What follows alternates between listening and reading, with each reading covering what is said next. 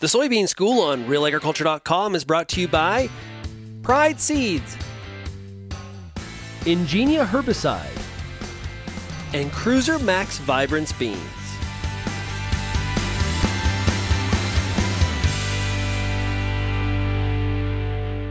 Bernard Tobin here on RealAgriculture.com. Today we're going to talk insects, pests, and to do that we are joined by Tracey Baute, OMFRA's entomologist. Tracey, thanks for stopping by. Thanks for putting me on. Awesome, it's great. I want to talk about a couple of specific insects. But before we get there, let's talk in general terms. Already this year, we've seen, significant armyworm pressure in cereals, cereal aphids, and it's getting dry. Are we in for an insect year? Yes. Yeah, I think it's safe to say this is a good insect year. They're abundant. They had a mild winter. And if it turns dry, we could be at risk for some yield impact if that's a stress on the crop. Yeah. Couple of insects specifically. Especially if it starts and stays dry. Spider mites, something we need to keep an eye on? Absolutely. That's my next test of concern. And any day now, especially when wheat starts to get harvested, but even before then, if it's dry, these mites are going to be moving into at least the soybean crop and the edible bean crop. So I know we're busy scouting armyworm, lots of wheat fields being scouted, but I think we also are going to have to turn in to the soybean fields and the edible bean fields and look. So what are we looking for? What are the telltale signs? Yeah, so unfortunately, sometimes it's the symptoms that people notice before the pest itself. So symptoms would be stippling on the upper surface of the leaf, plants looking almost sandblasted, and even when you turn over the leaf, you might see some webbing. Sometimes if a number of areas of the field already have those symptoms, you're almost too late already. So it is important to, especially look on the field's edge, but also other areas of the field, turn over some leaves, especially in the lower mid canopy, and look for tiny dots moving around. If they're there, take that leaf and shake it onto a white piece of paper so you can really see.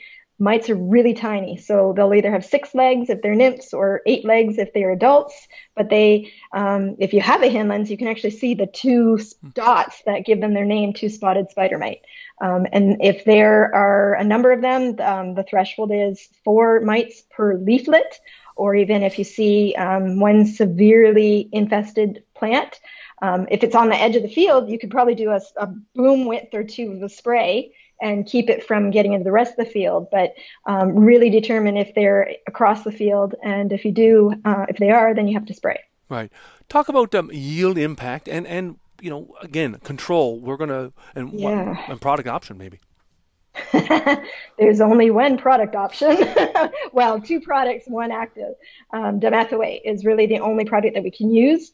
You really got to be careful not to use Matador, a pyrethroid, because it can actually cause the mites to flare up. But yeah, the yield can be significantly impacted. It is a major stress in the crop. And in fact, back in the days when we used to always have soybean aphids would actually leave the plants that had spider mites because they could already tell that the mites were impacting the quality of the plant and they didn't want to be there anymore. So they left it to the mites. So if there's enough mite feeding on the plants, you can actually have leaf defoliation, complete drop of the leaves.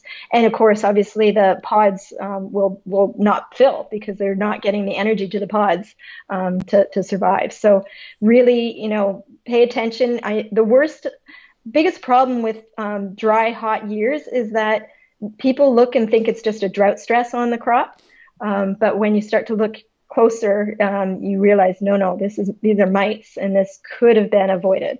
So yeah, spray with dimethoate. Now, one other issue with mites, sometimes there's a lot of eggs there in the field, so which aren't controlled by the product. So you may have a flare up. If you do, let us know, because there can be resistance that develops, but also there could have been just a new flush of mites coming out. So really pay attention after spray. And I got to say this for almost every crop now that we're spraying this year. We really have to pay attention to spraying in the evening if we can because of bees. Even in the wheat crop, we know technically they aren't meant to forage in wheat, but they can get impacted if they're flying through. And so we may have a year where there's a lot of insecticide applications going on. So we've really got to try and do it in the evening to avoid that risk too. Yeah. Now, I know you'll be working on Western bean cutworm again this year. We're going to talk about that maybe on another video. But what else is on the horizon? Soybean aphids? Yeah. Well, Deb Campbell pointed out that she's got a field in her region that has some aphids on it. And I know some of the U.S. States have some very low levels. And I realized there is likely a generation of crops consultants and even growers who haven't dealt with soybean aphids because they've been very sporadic lately, not anything like in years past when they first came. So I think there's going to be a little bit of an education learning curve there again.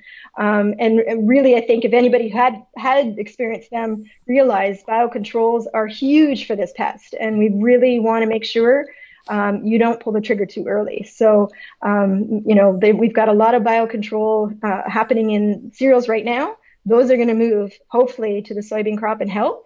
But we do have a threshold set for soybean aphids based on the biocontrols too. So I think there's going to be some education there that we need to do, but we'll try and get that information out to everybody. And worst case, if anyone's in doubt, use the Aphid Advisor app that we have.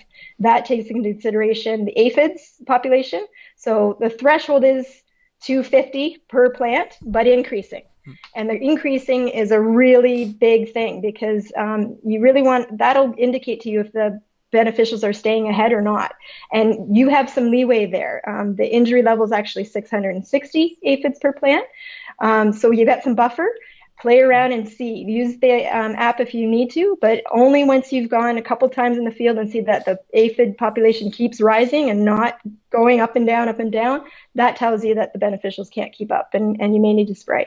But if you're in doubt, use the aphid app. It takes into consideration the natural enemies you're seeing, the aphid pressure you have, the forecast of what the aphid buildup would be, and then tells you, yeah, you need to spray, or nope, hold off and wait and watch. So it helps just give you a little bit more reassurance in your decision. Now, Deb Campbell, seeing them already, should growers be out there now scouting for aphids? Yeah, well, once the real issue is only once you reach R1. So any V stage populations, they do that. They'll build up on a plant, but then redistribute. So you could actually have a field that had some, and then they're completely gone in a matter of days, or they've spread themselves out enough that there's only one or two per plant.